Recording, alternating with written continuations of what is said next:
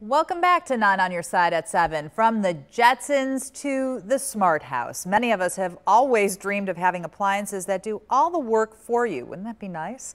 And now we're getting closer and closer to that actually happening.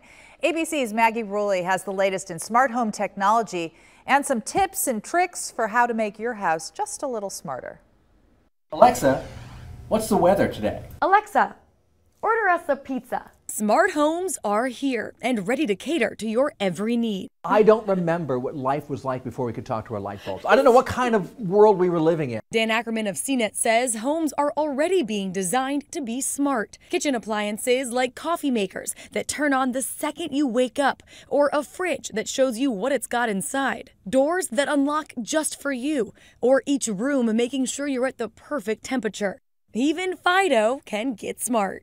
What should be the first thing I do to make my home smart? Get an Amazon Echo or a Google Home or something similar, and they go, oh, I'm listening to music, that's great. And then all of a sudden they get some smart light bulbs. That's the easiest thing to add. Alexa, turn off little lamp.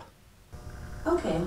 And once you've got your basic setup, your smart home can help you make your shopping list. Alexa, I need paper towels. I've put paper towels on your shopping list. Let you know if you need an umbrella. Hey Google, what's the weather outside? Today, there'll be thunderstorms. Even make you laugh with a joke. What's a pirate's favorite texercise? The plank.